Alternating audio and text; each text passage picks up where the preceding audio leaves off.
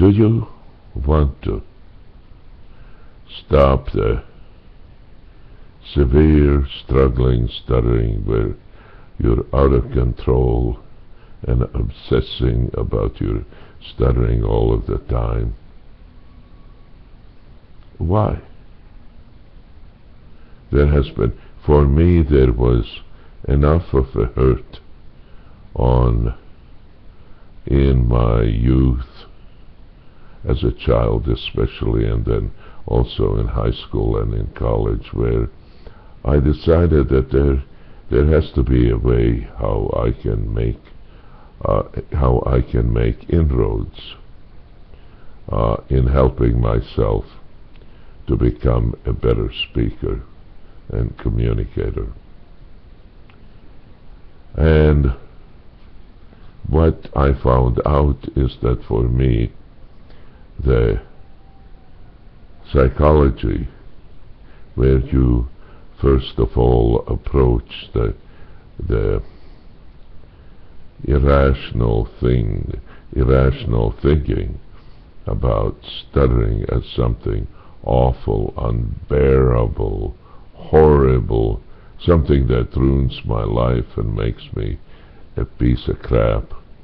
That kind of thinking had to go. There's cognitive behavior therapies now, and there's also rational emotive behavior therapy that I used, but it gave me a good strong foundation where I was able to teach myself to accept stuttering first, and then to accept myself with or without my stuttering.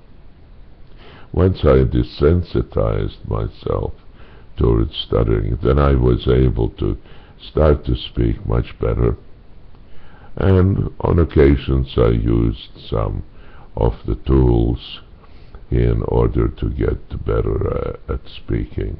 One of these tools that I really enjoyed was what is called an Iowa bounce, an easy repetition of sounds. And it is what we used to do before we started to stutter, as in mama, dada, papa, and all of that. And so, in an easy Iowa bounce, you repeat syllables up until you have a good control. You feel you're in charge of the speaking. Now that, of course, takes some practice, and sometimes it takes some professional help. If you're interested in some of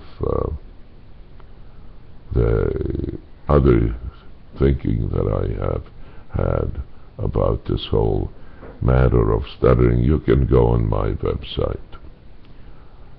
This is just a small reminder that there is hope. People can get better and not have as hard of a stuttering as they do now.